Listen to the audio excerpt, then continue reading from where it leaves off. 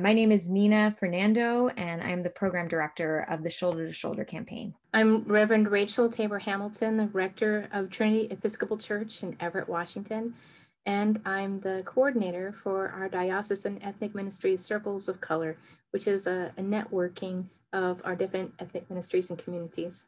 My name is Anila Afzali, and I am the executive director of the American Muslim Empowerment Network at the Muslim Association of Puget Sound, MAPS Amen. We at Jennifer Bearskin Sista, Stahopchad, Alutchad, Bedat Shawaklim.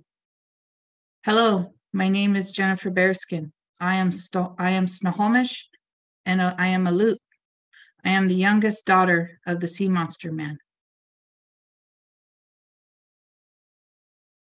An accomplice, being in solidarity, it's a constant practice. So what you said about authentic allyship being a practice, that is just that. It means that it requires intention and constant reflection.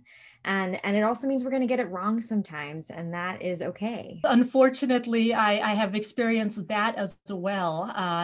We say intentions are great, but impact is greater than intention. And I've been able to see exactly why that phrase matters so much, because sometimes our friends and our allies, even those who are the most well-intentioned, can actually say or do things that actually harm or hurt the cause and the community rather than helping. And I see this most often through messaging, specifically people repeating the talking points, the phrases, the well-researched phrases, I should add, well-researched to make sure they're the most effective in promoting hate and bigotry, repeating those phrases, giving more airtime to those kinds of phrases and stereotypes rather than doing and saying the things that actually help according to psychological studies and messaging studies. So when allies, for instance, repeat negative stereotypes about Islam or Muslims,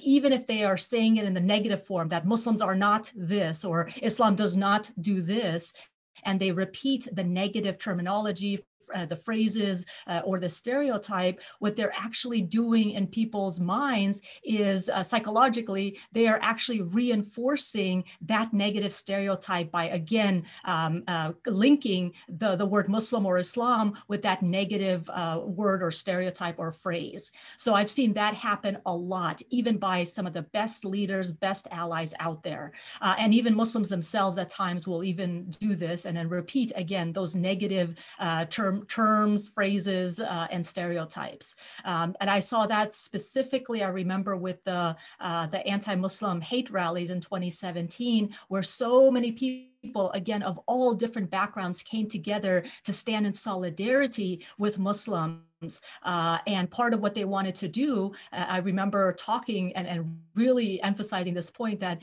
if you're here to stand in solidarity with Muslims, you have to listen to Muslims and follow the lead of Muslims, because oftentimes people, out of their desire to help or do something, they might promote messaging that could actually hurt the community and the cause. And I said directly to them at that time, to our group of organizers, I said, look, if you are here to stand with Muslims in solidarity, then you have to put the community and the cause ahead of our own egos and emotions.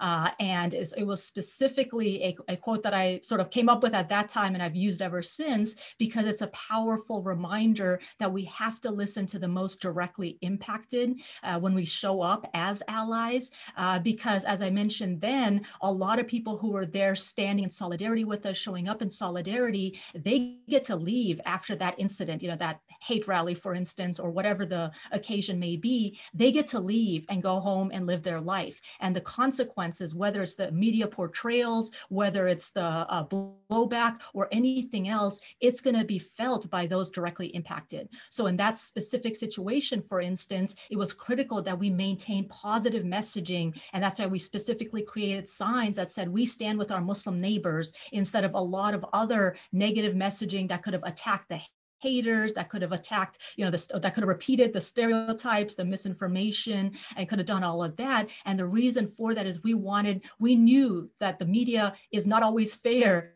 to Black and brown communities, including Muslims, and any sort of negativity, any kind of a negative action, any kind of sort of negative messaging, it would blow back and hurt the Muslim community. And we wanted as much as possible to try to stay positive in our messaging and in our actions. And we even put up a Ask a Muslim booth. And I remember being there, answering questions and talking to even some of the haters.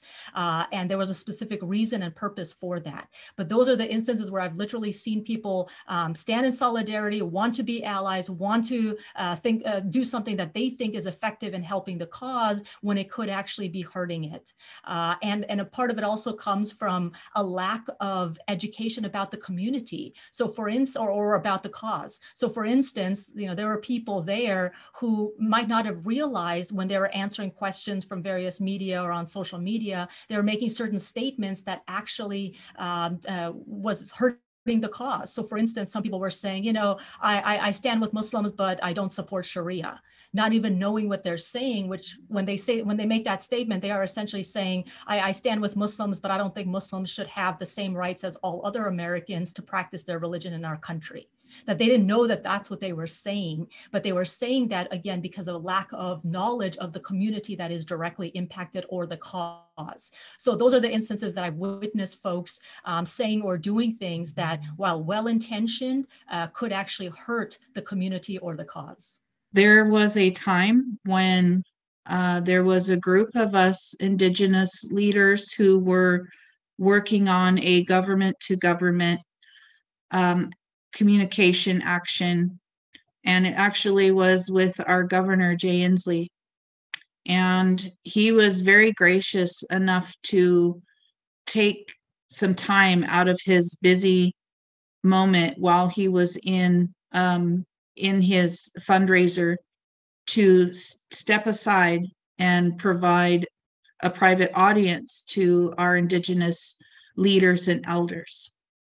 What ended up happening, which caused great harm and damage to the relationships, the government to government relationship, was when we had a white allied woman who interrupted Governor Jay Inslee, very rudely, and had told him to face all of the Indigenous people. That was not her place to address him or to assume he was causing us any disrespect, because he was following the protocol and he was providing us a face-to-face interaction. But this ended up cutting the meeting short. She also overspoke over some of our elders, which is a high offense, and it damaged, I feel, some of the government to government relationships. Some of us had actually left that group because we did not feel that that group was following our protocol, because there was too much of the white allyship that had taken over, and it was no longer considered Indigenous led. And so many of us had left that particular group, and we are hoping to repair our relations with him, because he had kept his promise, which was to provide us one private conversation. And we had promised those of us who followed protocol that we were going to leave without disrupting his event any further. Unfortunately, some of the white allies and the rest ended up causing a huge disruption.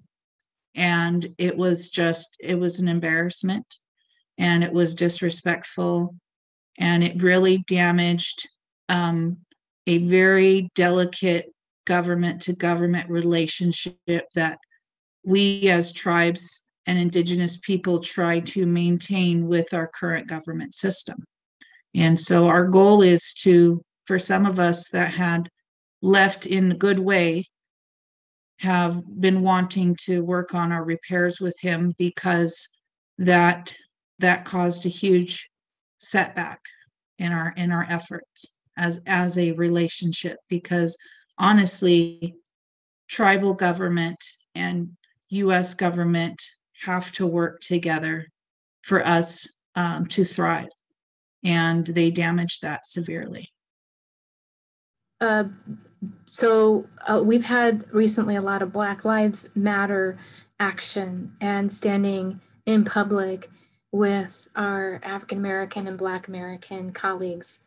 And when they have invited us and we have gone and done exactly as they have asked, I think that's worked very well, and they've experienced that support positively.